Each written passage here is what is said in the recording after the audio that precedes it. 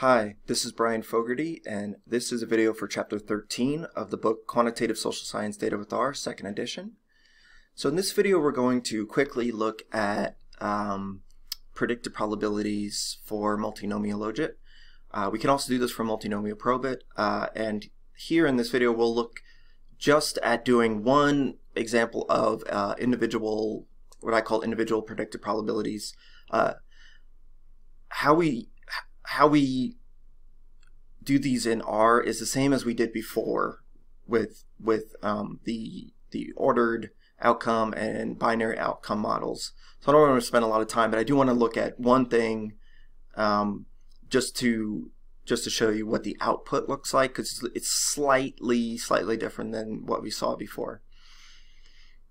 Okay, so we're going to use the ggpredict function that we've used before. All right, so we're going to use ggpredict, and then our model, our saved model, so model.mlogit. And then what we're going to do is look at the predicted probability of identifying with each of the three parties for someone with the strongest Scottish identity, who says you can never trust the British government to do what's right for the people, and then who is 30 years old. Okay, so we're going to do terms equals Scott, and then square bracket 7. That's the category for the strongest identity, comma condition equals, and then C, the concatenate function, trust equals 1, and age equals 30. So again, we've seen this already, so we don't need to spend that much time on it. All right, let's highlight that and run that.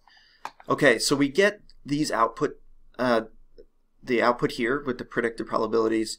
It just looks a little weird because it's, we see this as Scott 777.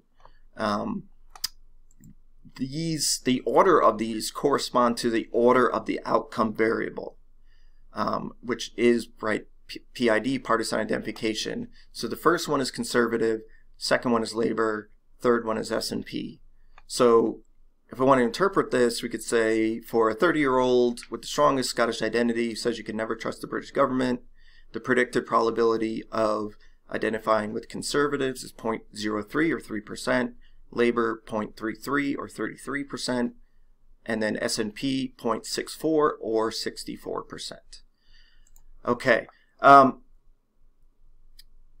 That's it really for this video. I just want to show you how to do it. I talk more in the chapter about, here's some different options. We could do the group probabilities, that kind of thing.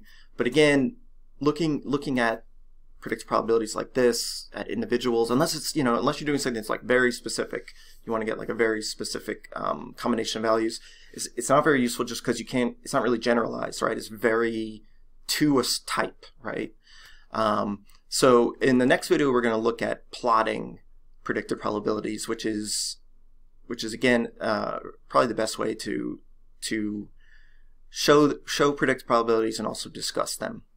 All right, so thanks for watching. I'll see you next time.